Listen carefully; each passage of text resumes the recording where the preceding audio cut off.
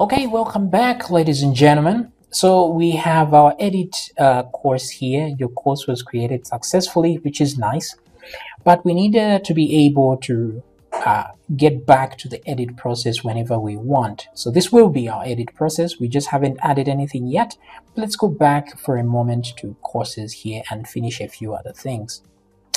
So first of all, let's fix the problem we had previously. So I'm going to click on new course to create another one, and then I will select one of these guys and hit save. And as you can see, it doesn't show me the course that I had selected before. So let's fix that with a function. So we go to functions, and we're going to have this similar set value, but we'll create a different one called set select like that. Okay, so back to courses here. I will put exactly set select here. Let me do that and say set underscore select like that, and close that up. So there should be spaces here and a space there because we wanted to echo the word select if this is the option that was selected. So in order to know if it's the one, we have to put its value here. First of all, we name the column name, and this one is category ID. Okay, let's give it that.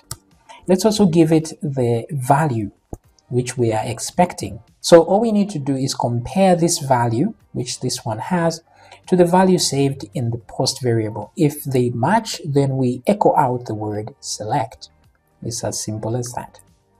But we may need a default value on this side here later, just like we added to this select. It has a default value for when we are editing stuff.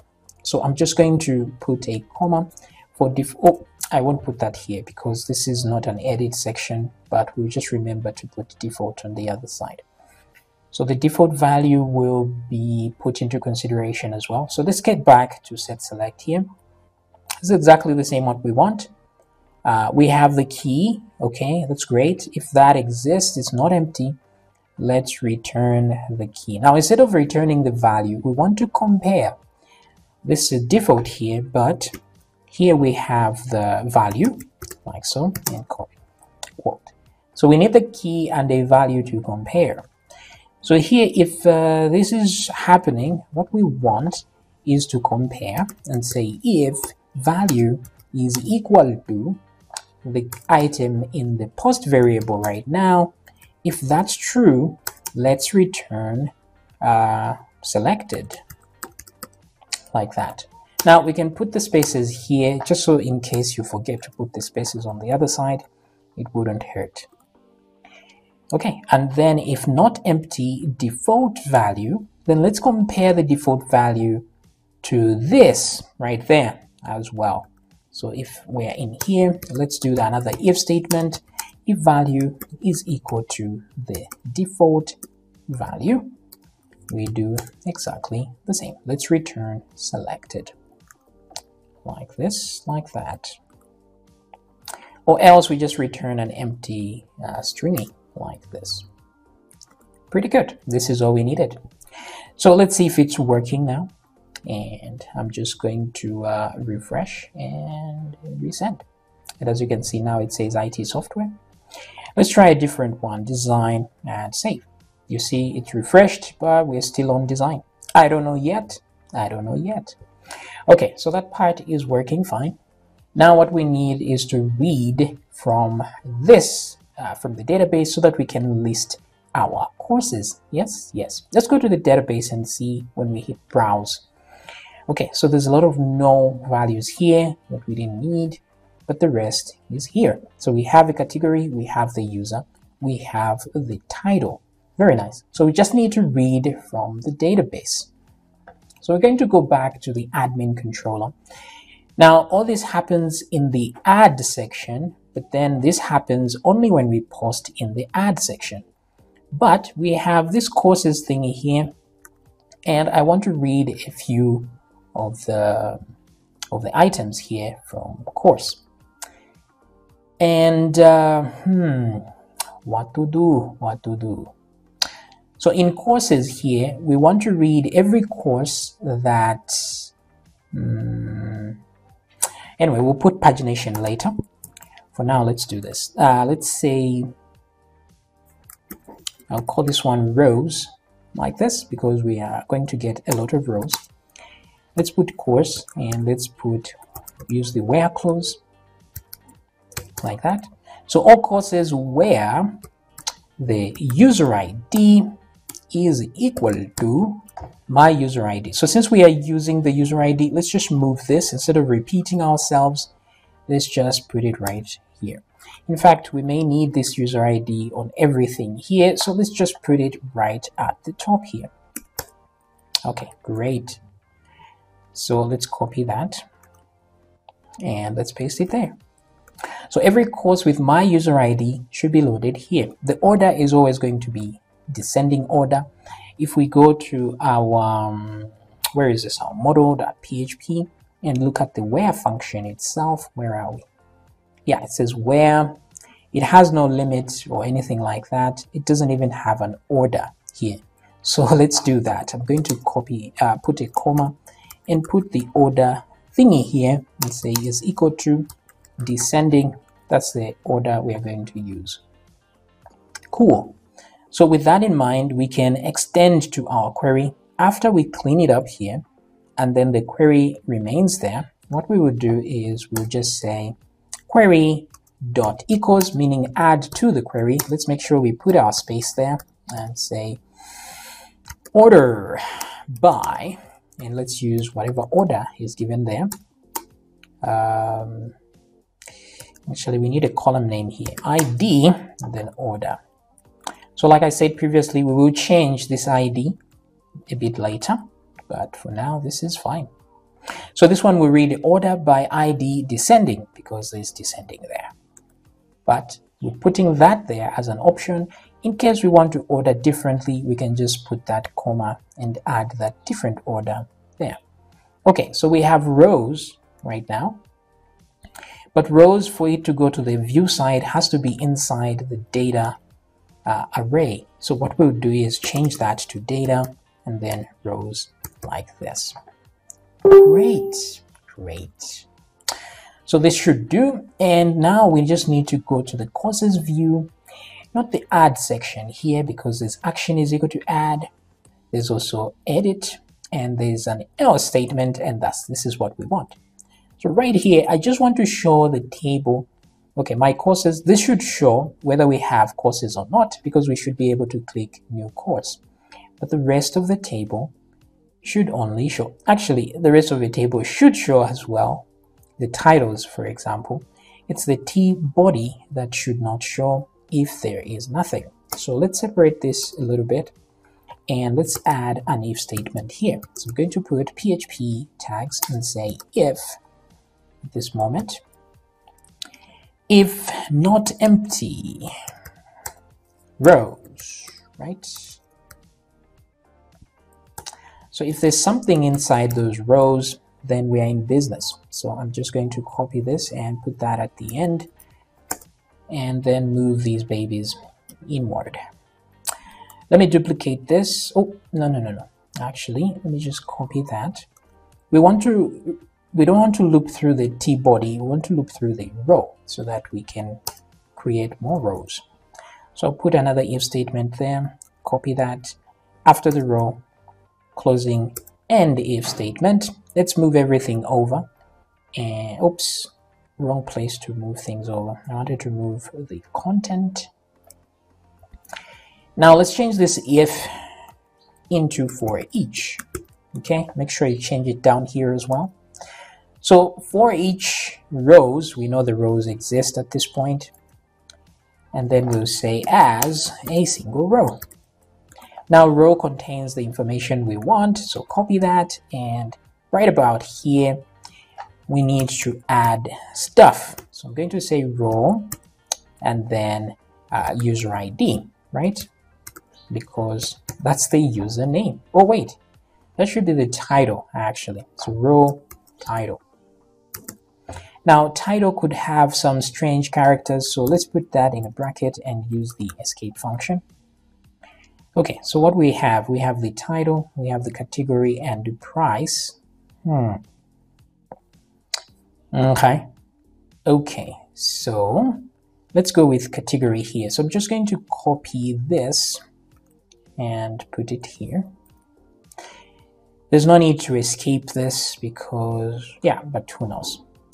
I'll just leave it there. Category ID. What's the next thing? Price. These are all ID things. So let me paste that and I'll say price ID.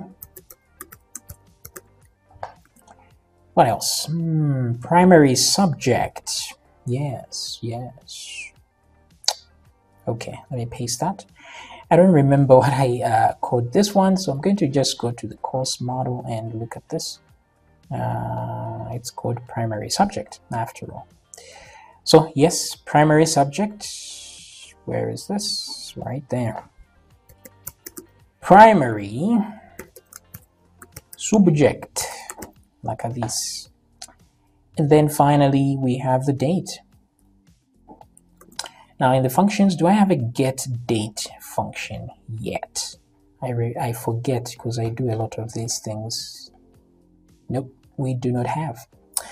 Okay, so I want a human readable date. So inside functions, I'll just add a function and call it get date. And then here we will put the not so friendly date. And then for now, I'll just tell it to return the same date. We'll do something very soon. Let me go back here. Let me just put date here so that you can see the difference once we do that. And then there's action. Pretty cool. So back here, and if I now refresh, I should get something, but I don't. So let's put an else here. If, let's duplicate that if, let's put else, put full colon, and then let's just echo something here and say no records found, exclamation point. That way at least we know what's going on. Oh, no records found. Okay, it's up here instead of down here because it's not in a row. So let's put table row, close that, and of course we need table data. Let's close table data here, and we are good to go. Goody. Now it's in here, but it doesn't go all the way here. But how many columns do we have? 1, 2, 3, 4, 5, 6, 7. Let's just tell it to span 10 columns, yeah? Call span 10, like this, so that it goes all the way. There we go. So no records found. But this is not correct, is it? We do have records, so why? So we're going to go to the admin section here where we have data rows. I want to see if we're actually getting something from there. So I'm just going to try and show that. So if I inspect or view page source, you see that I have nothing there. Now, if you're seeing completely nothing, instead of using show, let's use var dump so that it tells us that we are getting a result, and if the result is just a false, like false as in true or false. So it doesn't look like we are getting anything here. And the reason is simple. I think I missed this. This is in the add action, so not really the right place to put this. So what I would do is, since it seems we will need course model a whole lot more, I'm going to cut this from here and put it right there. And then cut this as well. Let's close that gap a little bit, like this. Okay, so we don't need this in the add action. We need it everywhere else, but so if action is equal to add, but let's put an else statement down here. I'll just say courses view. It's a good idea to put comments. I forget this a lot, but please put comments in your code because you get lost next time you come to check things.